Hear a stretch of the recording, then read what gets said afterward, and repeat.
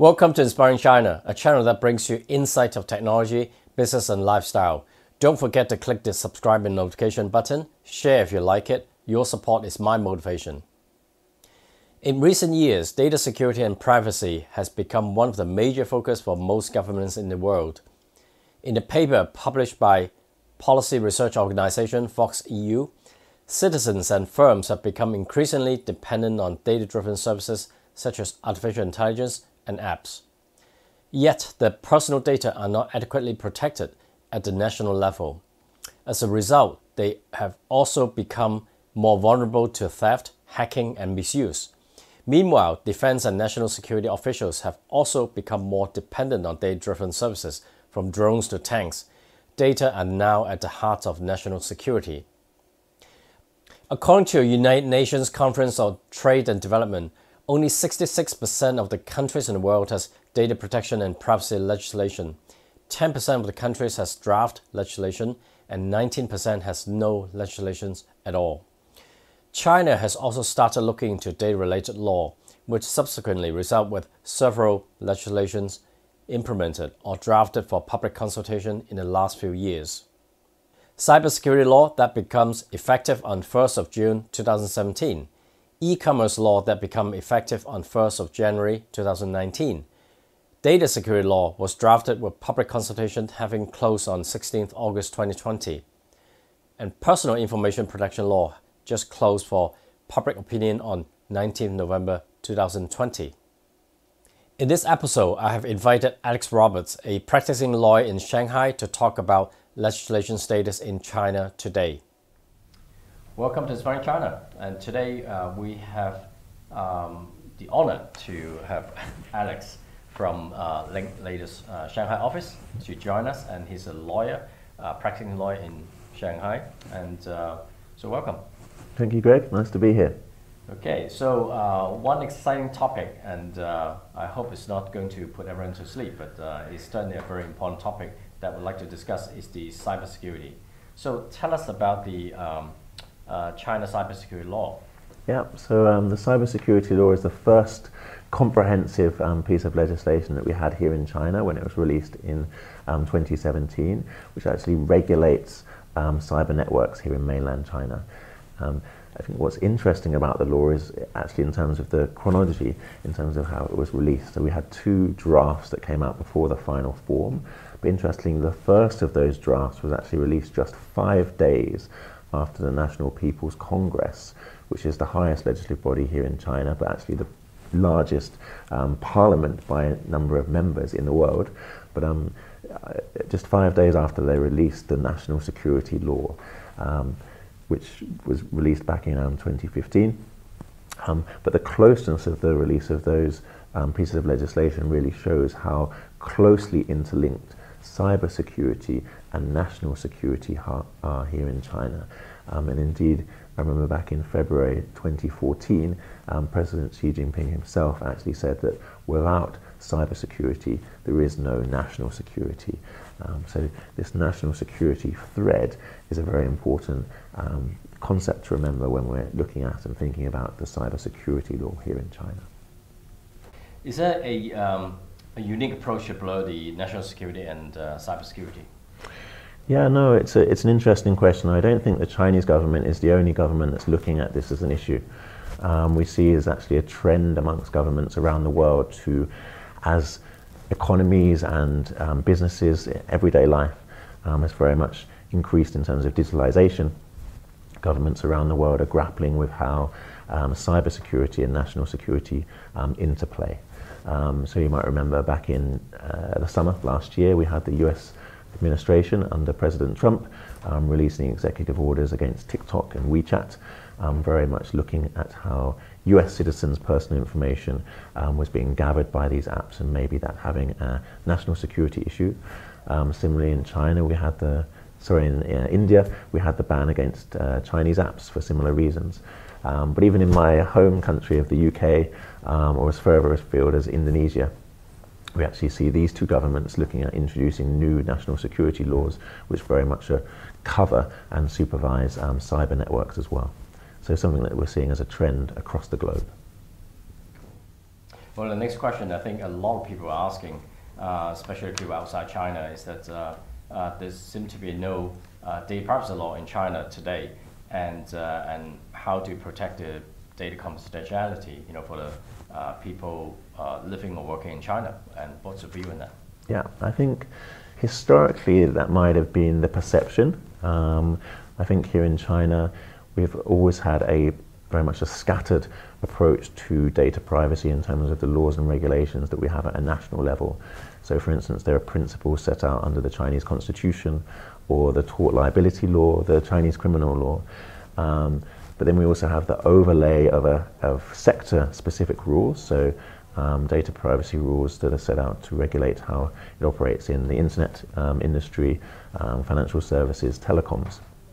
But obviously China is also a vast country, as you'll appreciate, Greg, so even at a local level, different municipalities, cities or regional governments actually also have their local rules and interpretations. So here in Shanghai, for instance, we have the Shanghai consumer protection rules, which add another layer. So I don't think it's fair to say that we haven't had rules, they're just scattered across the regulation playbook, and maybe that has made it less obvious how they're enforced in practice. So coming back to the cybersecurity law, is there any latest changes that is worth noting? I think the biggest change that stands out for me is, since we've had the cybersecurity law since 2017, is really in terms of the approach to enforcement. There's really been an increase and encouragement for government agencies to enforce data privacy laws here. And the cybersecurity law really is seen in the same way as the GDPR in Europe is the set of rules that people look to for data privacy. The cybersecurity law plays that role here. So for instance, we have seen the Ministry of Industry and Information Technology actually publishing on a quarterly basis lists of companies that have been publicly censured for violations of data privacy, data protection rules here. And indeed, we've had individuals that have been prosecuted and imprisoned for effectively stealing other individuals' personal information and selling it without authorization.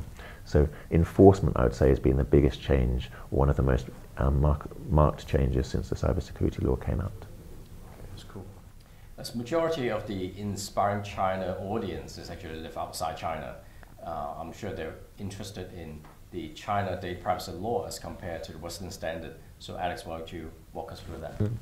Yeah, I think for those that are not familiar with the Chinese regime in terms of cybersecurity data protection, it's actually interesting to note that actually the regulators here for a number of years have been looking to the EU's GDPR as a model or a gold standard for how we should look to enhance our rules here. And actually the Chinese government is not dissimilar to a number of governments around Asia that actually use the GDPR as a sort of gold standard for when looking to change their data protection regimes.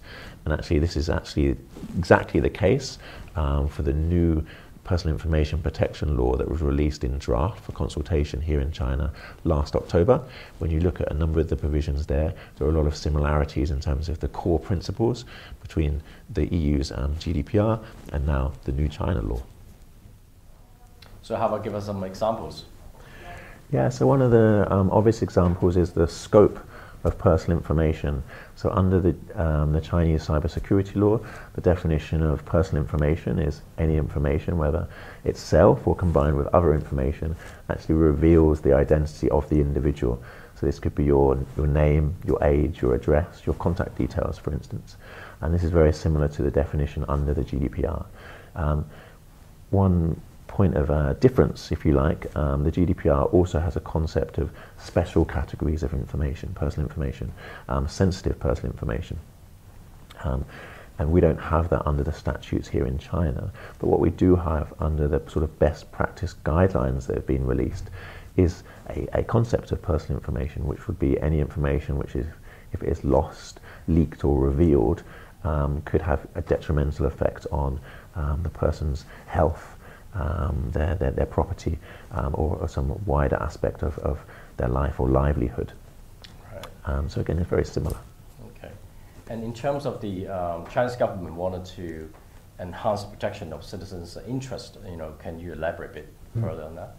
Sure. So one of the interesting principles under the GDPR is to give data subjects, so individuals, certain rights over how their personal information is handled or processed.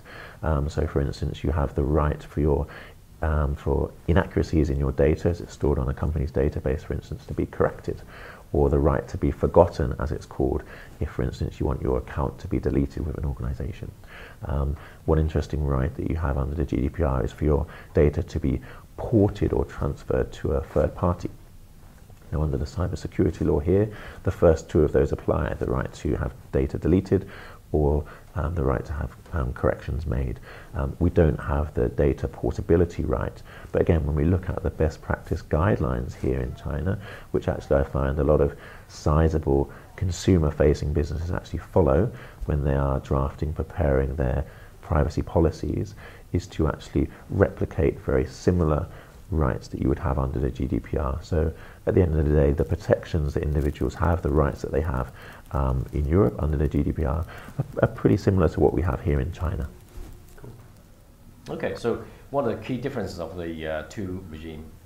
Yeah, so one of the standout differences, I think, is in terms of data processing conditions.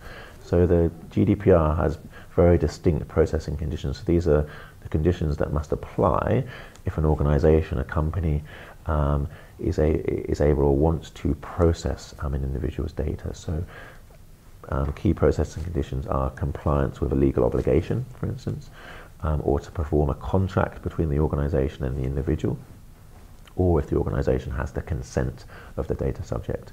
Now, interestingly, here in China, we only have the consent as the sole statutory processing condition here in China. Okay, so in reality, what does that mean? I mean, arguably that means that you could see the GDPR as being more flexible, providing it's more business friendly, in that businesses don't need to, in all circumstances, go out to customers or employees and get their written consent to process information. Or if we think about an internet or a mobile scenario, you don't have to check a box or have a click on a click through if the company is going to legitimately process your data. Well, it's an interesting time when we look at the data protection in China today. So can we briefly touch on the subject of the EU data transfer policy and also the most recent demand from the European lawmakers about Facebook keeping the European citizens' data onshore? Yeah, sure, Greg. No, you're right. It's an interesting time, and I think what you're referring to here is the Schrems II case that we had last summer, which was a decision against Facebook from the European Court of Justice. And if you boil down the interpretation, the essence of that from a company perspective, companies like Facebook and others that are actually operating in Europe have activities there in the EU. They have to think about whether personal information that they send from the European Union can actually be sent to other jurisdictions, and they have to make analysis as to whether those other destination jurisdictions actually have intrusive national security or surveillance rules. So in the case with Facebook, the court was looking at the US, but other jurisdictions that are perceived to have these sort of regimes are India, Russia, and interestingly, in the context of what we're talking about today, mainland China, but also the Hong Kong Special Administrative Region. And so, as from Facebook perspective, I mean, should they move the business elsewhere, or what should they do? I think that would be an extreme option for them. This assessment needs to be made, but without looking necessarily at companies or countries specifically, I think the Schrems II case is really part of a wider fragmentation that we see and have seen over the last 12 to 18 months of the digital economy. There's really been an increase in terms of nationalistic protection, if you like, of technology and indeed data ownership, and therefore cross-border data flows is something that's come under the spotlight. So it means for companies that I work with and what I hear from other companies that are operating on a cross-border basis is they need to think about long-term what their strategy is if they want to continue to operate on a cross-border basis. Do they need to disassociate their operations from certain markets that they're working in by moving their headquarters, for instance, or restructuring business divisions, maybe quarantining data in a particular jurisdiction, a particular market like the EU with the Facebook case, or otherwise maybe change personnel. But there's no one size that fits all, and it's something that we're going to have to see how it plays out over the coming months and possibly years. And this seems to be a global phenomenon in terms of regulation tightening up, right? That's definitely true. And you know, in the US, we've got the new administration, the Biden administration, and we don't know mid to long term how they will react. Last time we had President Trump and his administration with certain executive orders, but there's a change of administration, and these things are evolving almost on a daily basis. Okay. So I guess to sum up this, today's session is really the cybersecurity law was already launched in mid-2017, and as the first legislation in China supervises the Chinese cyber networks. And such setup in cybersecurity is quite similar to what other countries have been doing, and to enhance the network security as well as the national security. And the data privacy principles exist in different Chinese law and constitution for a long time. And then, of course, most recently, the upcoming Personal Information Protection Law, PIP, which is drafted late 2020, will be quite similar to what the GDPR gold standard, as you described earlier. That's right. Is that fair to say? That's a good summary. Thank you, Greg. Okay, thank you. Thanks for watching. Stay tuned for more interesting topics, and don't forget to leave your comments. See you in the next episode.